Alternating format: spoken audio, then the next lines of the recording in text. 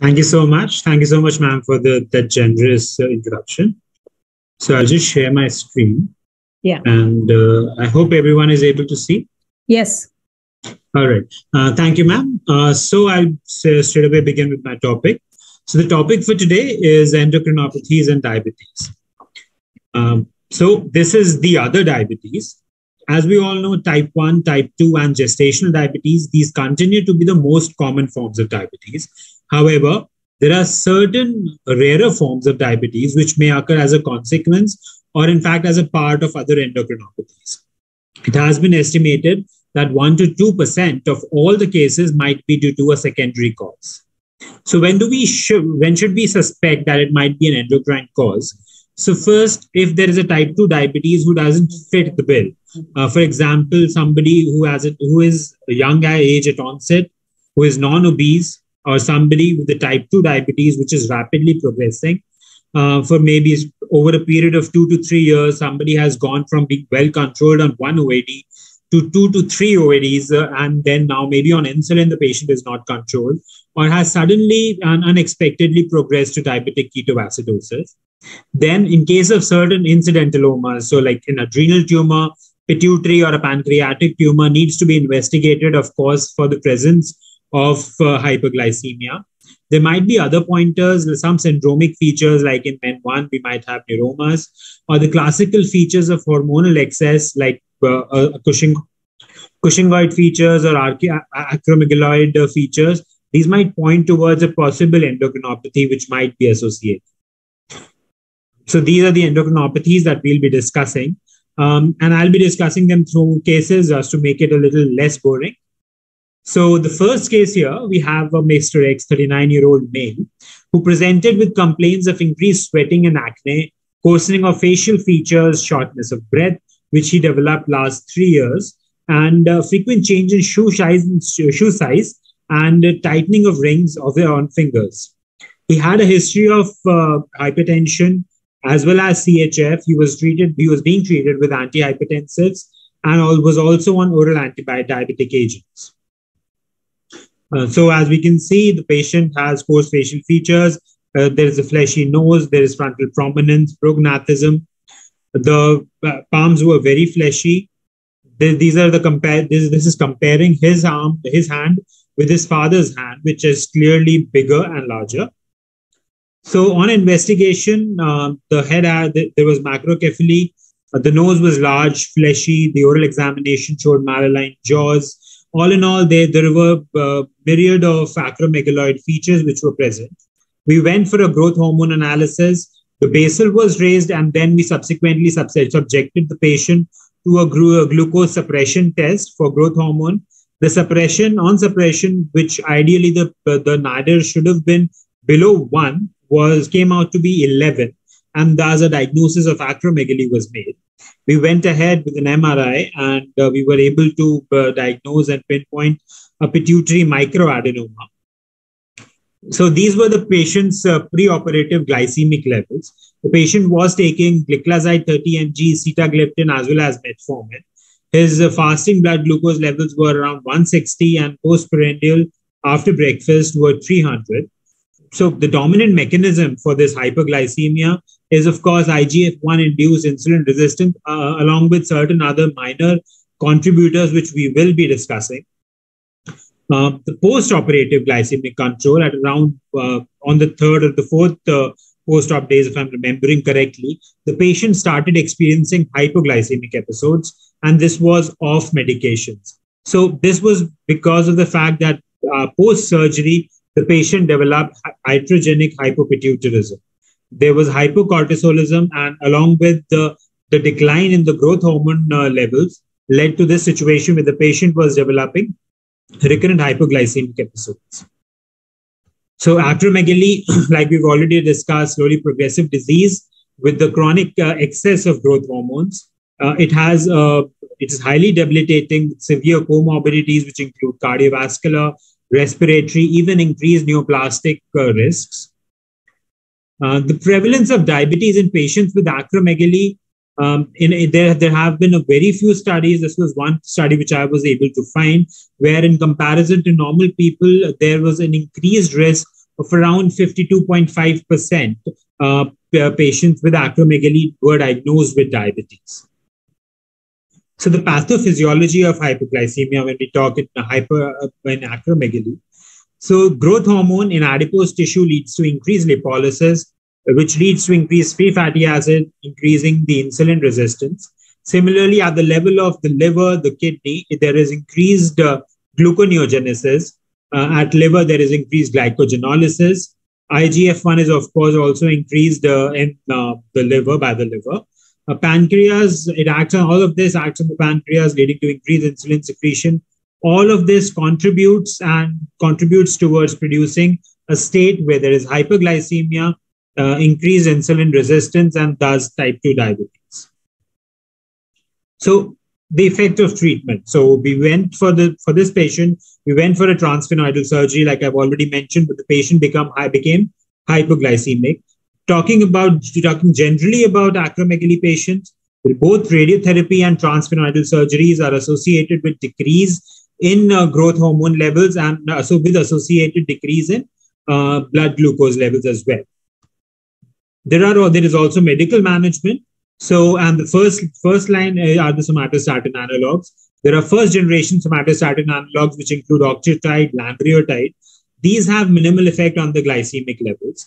However, the newer somatostatin analog, which is pasireotide, which has greater affinity towards somatostatin receptor 1, 3, and 5, is notorious for causing hyperglycemia. Pegvisomant, again, decreases IGF-1 and therefore has been proven and been shown to decrease the fasting insulin level as well as fasting glucose and HbA1c. Moving on, so this is case 2. This was a 16-year-old boy with weakness of proximal muscles, purplish stria, increased abdominal fat.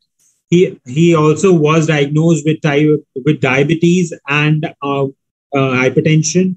He was being controlled with insulin and was on antihypertensives. This is the classical presentation. In the patient, there was moon facies, facial plethora, dorsocervical fat pad, neck acanthosis. The classical Cushingoid features were present. This is the purplish stria that I was mentioning. We went for the basal cortisol, which was raised. The overnight dexamethasone, the low dose dexamethasone, all showed and pointed towards possibly a pituitary adenoma secreting ACTH. Therefore, we went for a dynamic contrast of the pituitary, and pituitary microadenoma was diagnosed. We subjected the patient to transsphenoidal surgery. Again, going back to the pre-operative glycemic profile, the fasting blood glucose was very high. Despite being on insulin, it was 240. Post-breakfast was 320. And the mechanism involved, as we all know, it was the decreased insulin post-receptor activity, inhibition of GLUT4 activity, increased gluconeogenesis by stimulation of PepCK, and increased glucagon production. The post-operative glycemic profile improved a lot, and this was at 1 month. As of now, I can say that the patient is controlled without any medications. He is not euglycemic. So Cushing syndrome, it can be due to both autonomous cortisol production by the adrenals or secondary to raised ACTH production. Even exogenous cortisol administration, glucocorticoid administration can lead to exogenous Cushing's. When we talk about the incidence of diabetes in patients with Cushing syndrome, it can vary, but most studies usually put it around 35 to 47%, and IGT is equally high. The pathophysiology, like we've discussed, so there is increased visceral obesity, decreased growth hormone secretion, muscle mass decreases, glycogen synthesis decreases, the beta cell function is decreased, incretin secretion is decreased. All of this cumulatively leads to a situation where, due to the increased glucocorticoids, there is hyperglycemia. Effect of treatment. So same as acromegaly, the first line is, of course, transsphenoidal surgery. Radiotherapy is also features right up there. Along with the decrease in the cortisol level, the glycemic profile also improves. Medical management, barring pasireotide, which we've already discussed, which worsens hyperglycemia and has been proven do so. All the other medications, be it ketoconazole, metiropone, oscillodrostat, which is a recent addition to this armamentarium, metotane, all lead to decreased cortisol level and thus improvement in glycemic profile. Moving on to the third case. So this was a case of 76-year-old female, known case of diabetes for the last 3 years. She had an HbA1c of around 6.9. She was on metformin. She had weight loss, increased forgetfulness. She denied any complaints of increased sweating since we were suspecting hyperthyroidism, but there was no increased sweating, heat intolerance, or change in bowel habits. She had a thin belt, listlessness, apathy. There was tachycardia as well as hypertension. So I've already mentioned the drug she was on. So on the routine examination, the fasting blood sugars were 140, postprandial blood glucose was 160. We prescribed her thyroid profile because the patient, keeping in mind the thin build and the history of recent weight loss, it came out that she had hyperthyroidism. It was probably apathetic hyperthyroidism considering her increased age. We went for a technetium scan, which confirmed the diagnosis. We started her on methimazole, and about 3 months after starting, once the thyroid profile had normalized, she became euglycemic, and we were able to take her off medications. So hyperthyroidism, we all know what hyperthyroidism is. Prevalence of hyperthyroidism in diabetes. So it's the other way around. In diabetic population, roughly 4.4% people have been diagnosed to have thyroid dysfunction towards hyperthyroidism. Several mechanisms have been attributed to the cause of hyperglycemia in hyperthyroidism. Most common is the increased glucose production, leading to impaired glucose control. Similarly, there is increased glucose absorption by the GI tract, increased appetite. There are hyperproinsulinemia, increased free fatty acids, increased insulin resistance. So this is just to summarize what all effects hyperthyroidism has on the glucose profile. All of these factors in combination lead to increased glucose levels, and therefore it becomes imperative to check and treat in case if there is hyperthyroidism. Case 4. So this was a patient. He was a 31-year-old male. He presented to us with recurrent episodes of paroxysmal episodes of headache, sweating, palpitations. These episodes lasted for about 5 to 10 minutes. There were no aggravating or relieving factors. The episodes resolved spontaneously. But we went for, the patient was classically presenting as a pheochromocytoma episodes. We went for the metanephrine, urinary metanephrines. The non-metanephrine was very highly raised. We went for radiological imaging. This was the CT scan, which was done according to the adrenal protocol of the patient. And as it is clearly shown, there were bilateral adrenal masses. We also went for an MRI of the chest because the HRCT initially had shown some mass. We weren't able to discern what it was. And the MRI showed a parasternal mass, which could possibly would have been paraganglioma. So we went for a cestamibi, which showed 2 paragangliomas in the chest and 2 pheochromocytomas. So coming back to our topic for the day, glycemic profile of the patient in the fasting blood glucose was not in the diabetic range. However, the 2 hours post-breakfast, it was high. The mechanism is, of course, we know that alpha adrenergic effect, it reduces insulin secretion. Beta adrenergic, it increases hepatic glycogenolysis. And the increased circulating fatty acids, it leads to increased insulin resistance. Post-operatively, the patient's blood glucose levels came down. Patient became a non-diabetic post-surgery. So we all know what pheochromocytoma is. It's a catecholamine secreting tumors, rare neoplasm. It is estimated that annual incidence is very low of pheochromocytoma, but the patients who present with such classical symptoms of paroxysmal episodes of hypertension, must be evaluated for a possible cause, which might be pheochromocytoma. The physiology of hyperglycemia is that alpha-1 receptors, like we've already mentioned, there is decreased GLP-1 secretion, increased glucagon secretion, increased free fatty acids, decreased insulin, decreased GLP-1, and all of this cumulatively leads to hyperglycemia. So yeah, pancreatic neuroendocrine tumor. I'm so sorry, I haven't encountered any cases of glucagonoma or somatostatinoma. So I'll just recapitulate just the theory. So the neuroendocrine tumors, they constitute a heterogeneous group of neoplasms. Pancreatic neuroendocrine tumors, which include both glucagonoma as well as somatostatinoma, these are frequently associated with dysglycemia. Again, there is a high chance that the patient with pancreatic neuroendocrine tumors will have dysglycemia or diabetes. Glucagonoma, of course, is one of the sine qua non of one of the 4 Ds of the classical symptomology of glucagonoma. Somatostatinoma, on the other hand, it is extremely rare. It presents with diabetes, diarrhea, gallbladder. However, diabetes is not very severe.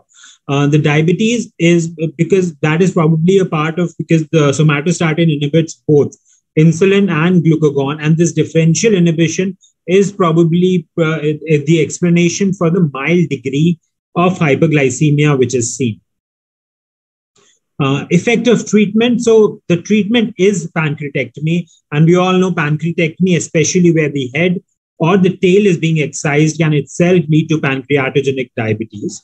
And in a large study group, it was shown that 4.8 to 39% of such patients developed pancreatogenic diabetes post-operatively. Treatment by somatostatin analogs, we've already discussed. Now, there are certain factors that we need to consider here. Although there are no set guidelines for the treatment of diabetes and pancreatic neuroendocrine tumors, however, metformin has been shown that it has anti-proliferative properties. DPP-4 inhibitors are also being tried for treatment of insulinoma in animal experimental studies. DPP-4 inhibitors and GLP-1 RAs, the incretin therapy, has an effect on the regenerative effect on the pancreatic islet cells. Additionally, GLP-1 RAs it's a contraindication with patients with medullary carcinoma thyroid, which in itself is a neuroendocrine tumor. So all of these factors should be kept in mind. However, as far the guidelines are concerned, there is no specific treatment approach to patients with pancreatic neuroendocrine tumors. Yeah, finally, primary hyperaldosteronism or the aldosteronoma. Primary aldosteronism, it's a group of disorders in which aldosterone production is high. This leads to increased sodium and low potassium concentration. This causes hypertension. It can cause cardiovascular damage, sodium retention, suppression of plasma renin. It is most commonly caused by an adrenal adenoma. The prevalence, it has been widely accepted now that it is underreported because we also tend to associate hyperaldosteronism with hypokalemia. However, in recent studies, incidence as high as 10% has been reported in hypertensive patients who have been normokalemic. So the mechanism of hyperglycemia, it's predominantly, so pancreas, there is hypokalemia. We know hypokalemia leads to reduced insulin secretion. That, and in addition to adipocytes, where there is inhibition of insulin receptor mRNA, leading to insulin resistance. And all of this leads to increased blood glucose levels in patients with primary hyperaldosteronism. Yeah. So finally, to summarize, postparental hyperglycemia, like we've seen, is a common occurrence in diabetes due to endocrine causes. Reversal or at least improvement is usually seen as a natural phenomena or as a post-therapy adjunct. Every time these tumors are treated, hyperglycemia at least improves. If it doesn't, it completely is not cured, it does improve. Spontaneous hypoglycemia, like we've mentioned, sometimes might be seen, especially with pituitary tumors where hypopituitarism is common. And also a high degree of suspicion should be maintained for these secondary causes, especially where the presentation is very unusual. Thank you.